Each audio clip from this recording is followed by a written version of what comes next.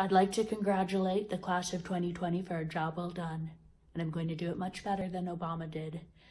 I heard his speech was not so good. It got very low ratings, kind of like his presidency. If people had a clue what he did to this country, he would be in jail, but they don't.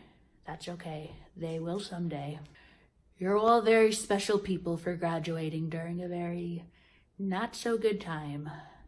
But someday we'll all look back and laugh at this and blame China. I'm doing it already. It's a beautiful thing seeing all you young people graduating, and not so young people. You see it all the time, some 90-year-old graduating high school.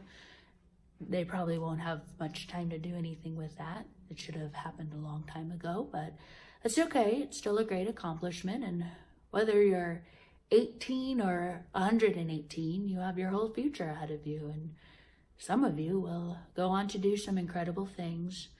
Who knows, one of you may even be president someday. Probably not, but you never know.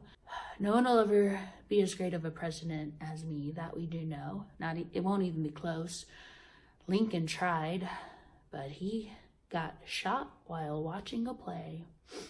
Not good. Heard the play was bad too. It got very low ratings. People left screaming. It was horrible. Thanks to me, this generation will have opportunities like we've never seen before. Some of you may even become astronaut soldiers with our brand new Space Force. A lot of not so smart people used to say, reach for the stars, but thanks to me, you won't just reach for the stars, you'll touch them.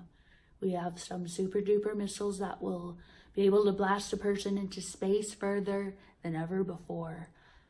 But a lot of you, let's be honest, aren't going to do much with your lives, and that's okay.